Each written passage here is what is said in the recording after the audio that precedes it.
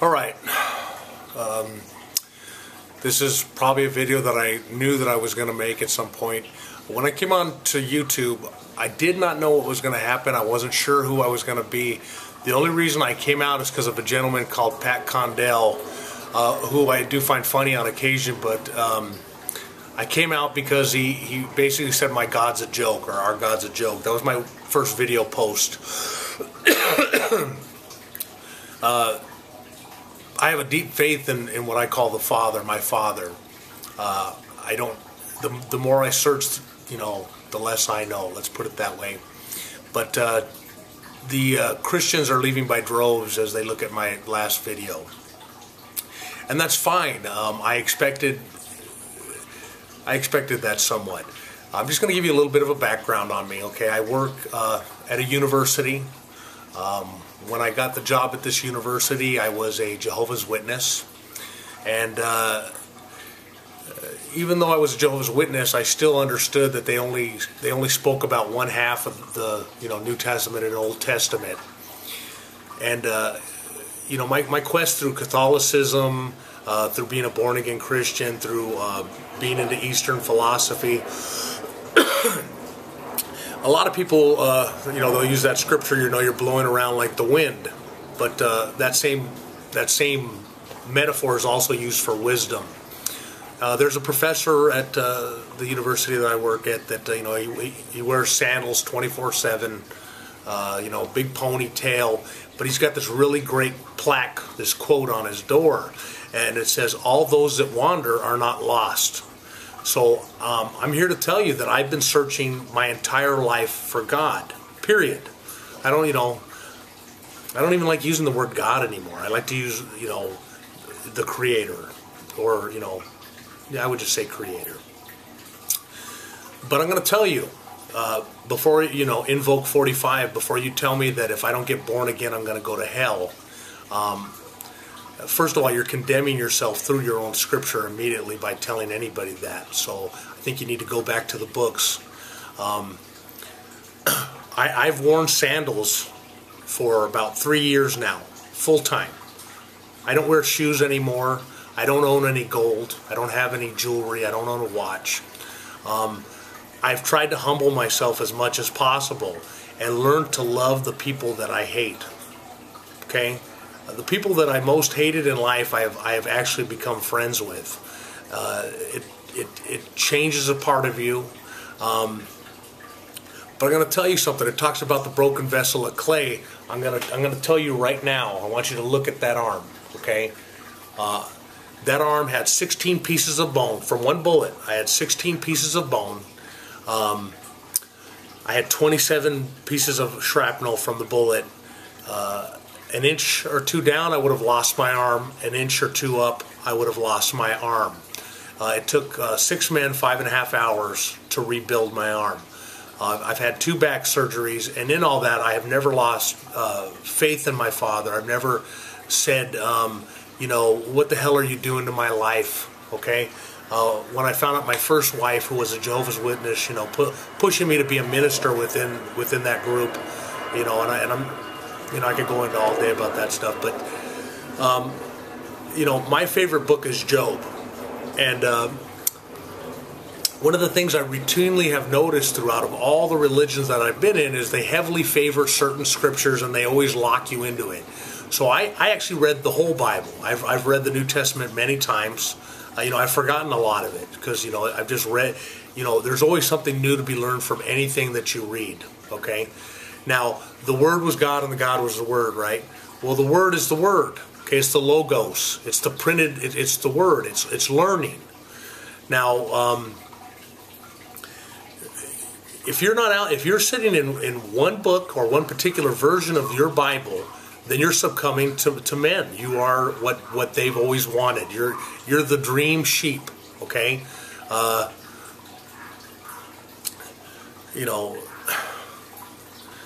It's just, there's a lot to it. There's other books by apostles that have been left out. There's books that talk about men, supposedly that were Enoch. I mean, there is so much more to just and they're not even 66 books. If you do any studying, you're going to find that they've split letters. All of you Christians that are waiting for a rapture, okay, it's in Thessalonians 2. It's one line where it says, you're going to be taken up into the air. That's all it says. It doesn't say you're going to heaven or that you're going to be taken care of. It doesn't say anything. Your rapture is from a little girl in Scotland from a church who one day had a dream, and they incorporated it into theology, which is God mingling. Theo is God, ology, it's mingling, God mingling. So I'm a purist in the purest sense, is that I don't think I know anything. I keep studying. I don't trust anybody. Huge thing, the King James Version, okay?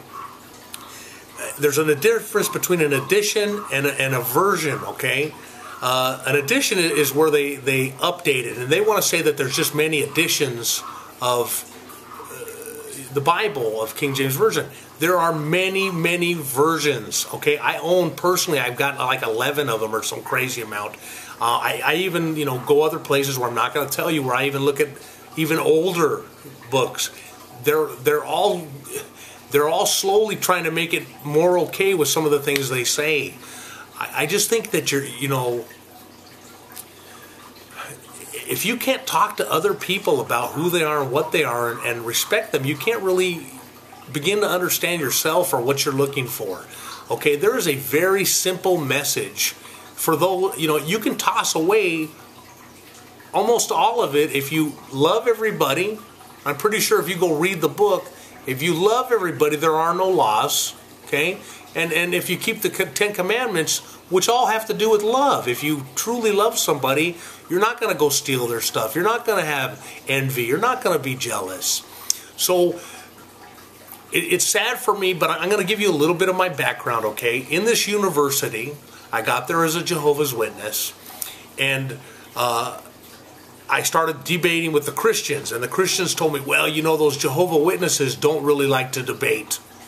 Okay, they don't, when it gets time to get into the book, they don't want to do it. But we do, we're going to get into it.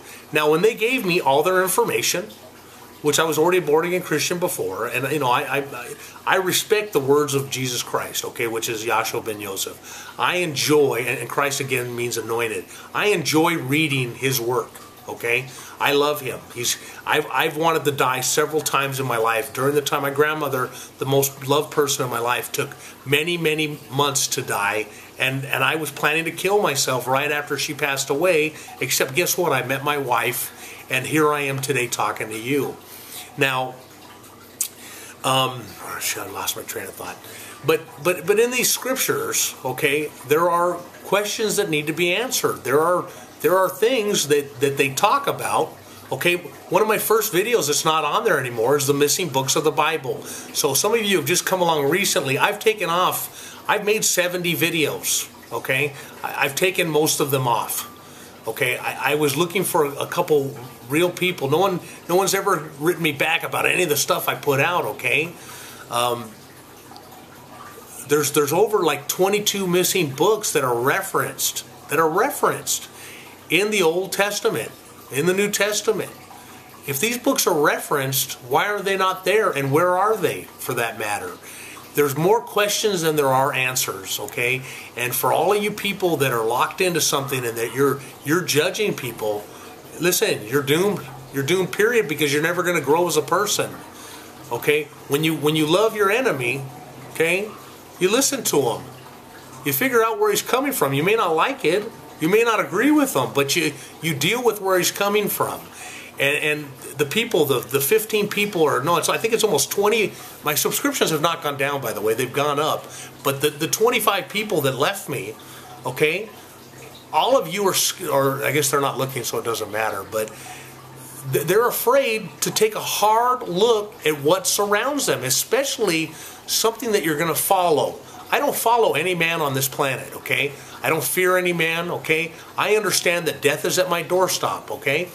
I know that, and by the way, if I'm going to go to hell, I am willing to go to hell to be able to try to find the truth. I am more worried not about my death, but about making this life right. I want to do the best that I can and find out what is at the end of this journey. But the journey is living it. And if I only half live it, if I only sit in a box, I'm never going to get it. I've got to give my all. I've got to read as hard as possible. I've got to, decipher words. Again, theology. Why don't you just, if you just trace back theology, you'll understand it says God mingling. So here's my thing. If the Bible is in the English language, am I allowed to look at dictionaries? Am I allowed to trace back language through dictionaries? Well, I did. Now, that tells you something. When you do that, when you take the effort not to just follow, not to assume a man is smarter than you or a woman is smarter than you, but you take the time. Your life is what we're talking about here, not my life. Okay, I know where I'm at. I've lived with persecution. Okay, that gets me back to my other point. At UCLA, I got out of being a Jehovah's Witness. I got back into Christianity, but I kept studying, and then I started finding things. And as I started finding things, and these are also spiritual things where I constantly bump into people because I have an open mind, and it's weird. The weirdest thing is that they always end up talking about something that I'm actually studying at that moment. Not last week, not before, but right at that moment. So I'm going to follow whatever this is that's leading me, and I'm going to pray for truth, okay? And I'm going to pray for justice. I'm going to pray for peace, and I'm going to try to live it. Okay, I'm not going to pray to a statue, okay? I am not going to idolize Christ. I'm going to try to be like Christ. There's a huge difference in that, and I think that most of you, or probably the ones that left, are stuck in idol worship. Okay, I have a living God. Okay, if you live that living God, then you've got to live it. And this is going to be my point with that. Christ says that you can be exactly like Him. Now, what did He do? He did miracles and He did a lot of stuff, right? Well, if you look at your New Testament, that's exactly what He says. He says, you can be like me. If you look in your book hard enough, you'll also find that you can forgive people for their sins and take them on. Anybody can. Okay, so I've done that. So, I live my life like Job. I understand that this place is full of lessons. It's what you do with those in a positive manner that make you a better person and show you more. Now, I don't know where I'm going to be going with all this. I don't know where life is going to lead me, okay? All I know is that there's been 3 months where I couldn't walk. I've almost lost my arm. And at UCLA, before I got shot, because I was going crazy, absolutely. When you first get the whole picture of this earth, because I've connected the dots, I see the whole picture here on earth. When you connect it and you see the entire system and its many, many evil facets that are upon you, okay, they're upon you as well as me, you go insane. There ain't no two ways about it. I am not talking to you guys about a ton of the stuff that I know because it's a journey of work, not of laziness, okay? If you're lazy and you're just going to keep thinking and thinking that book right there is all there is to this, then you've been misled. It tells you in your book, okay, that there is a great delusion. So in your arrogance, you assume that the delusion is everybody else instead of you, okay? The delusion is for you until you wake up. Okay, I feel like I'm talking to Hal today, by the way. But, wake up to learning, okay? Again, there's a hard-headed guy that I talk to where he's one of these guys. Anyway, the bottom line at UCLA, I said UCLA, but, for most people, I am crazy and I'm a laughingstock. They'll talk to me about my aluminum foil head and they'll talk to me all this stuff. Listen, they can laugh all they want. Okay, when they realize that I've told them all the truth, and that's not that I've told them who God is and what the scriptures are, because I'm not going to do that, but I have told them what I have found, be it about food, about the poison food, be it about the fluoride, be it about, our borders, how President Bush and the presidents of Canada and Mexico have signed on. There's a North American Security Pact. All these things. I told them, look, they've signed our whole life away and nobody listens to me. Okay? It's a whole picture. So if you sit there and you just think that you can walk around blind and judge everybody else, or if you don't like what you hear, you just run away, then you're not made for what's coming, okay? And that would also mean your kingdom that you're looking for. Because He's not looking for, being meek doesn't mean being weak. Okay, you need to start looking at what words mean. Okay, being meek is being humble. okay? That means that's not being prideful. Now, that doesn't mean not being prideful and proud of a good job that you do, but it's being arrogant enough to think you know who you are to judge. You don't know anything. I don't know anything. And I just hope you keep that in mind. Again, this person that just told me I'm going to go to hell. See, I've been through this with everybody. I've already been excommunicated out of my family as far as religion. They're all Catholics, okay? I've been down the road of leaving the Jehovah's Witness. Born-again Christians, they all look at me like I'm the devil now, okay? You guys need to wake up, okay? Because if you take the time to look at what words mean, you will find something and a road to go on. And that's why I came here to talk to people.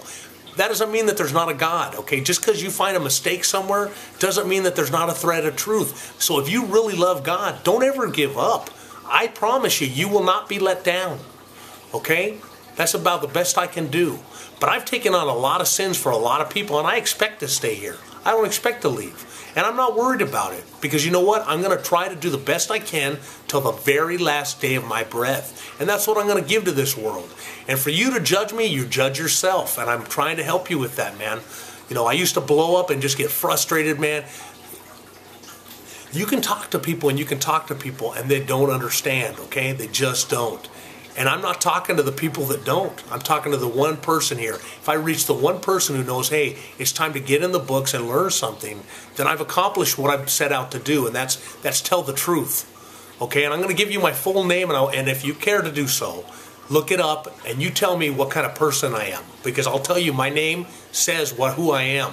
Eric Vincent Trigg. Okay? And for all you sickos and trolls, just leave me alone, man. I've had so much stress and problems in my life. I'm trying to do the best I can, okay?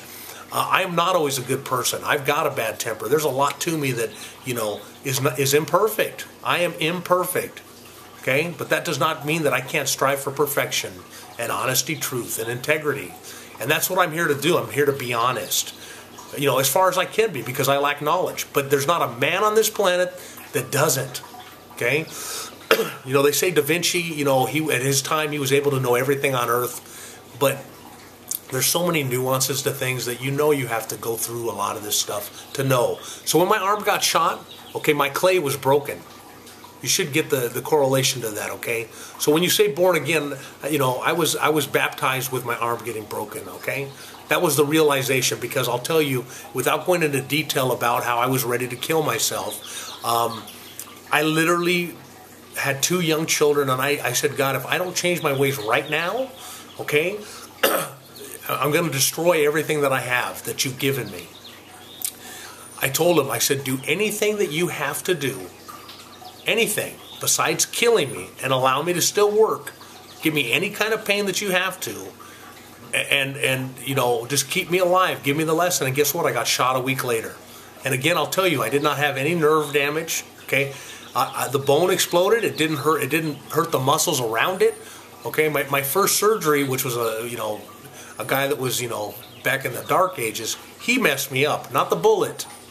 Okay, I went through 10 days where no pain medication would take away the pain. Absolutely no. I cried so much that I had no tears. Okay, the only thing that made me feel better was singing. Okay, and if you know what I'm talking about, then you know what I'm talking about. Okay, the things that I'm putting out are not for everybody to understand, okay? I know that you all ridicule me. I know a lot of people make fun of me. I don't care. I don't care, okay? What I care about is that one individual, if you're in, say, the Nazi movement, if you're in the Black National Party, if someone's teaching you to hate, if they're breeding hate into you, I'm telling you, man, it's the wrong way to be, okay? And there's an avenue out, and that's to take the time to be a better person, get into the books, quit being lazy, okay? It's all around you, man.